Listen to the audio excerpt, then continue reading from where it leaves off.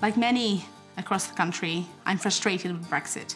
We need to ensure that we move on, get the best deal for Britain, and ensure that we deliver a future for our country outside of the EU. Every party's been playing politics. If all Labour care about is point scoring, they don't actually care about delivering Brexit. The other political parties have no interest in delivering on the people's vote.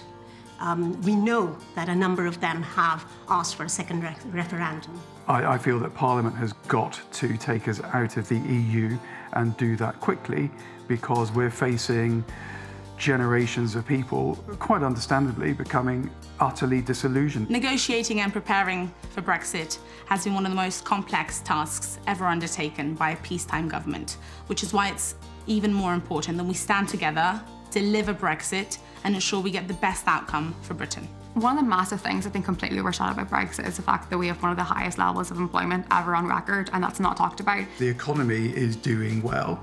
The amount the country is borrowing has fallen dramatically. One of the most amazing achievements of the Conservative Party has been a record high funding boost for the NHS, Britain's most vital public service. I think the Prime Minister's deal delivers Brexit. It ends freedom of movement. We will no longer be paying large sums into the EU budget. We'll be coming out of the common agricultural policy. We're coming out of the common fisheries policy. We're coming out of all EU political institutions. And most importantly, with this deal, it protects the Union, especially Northern Ireland.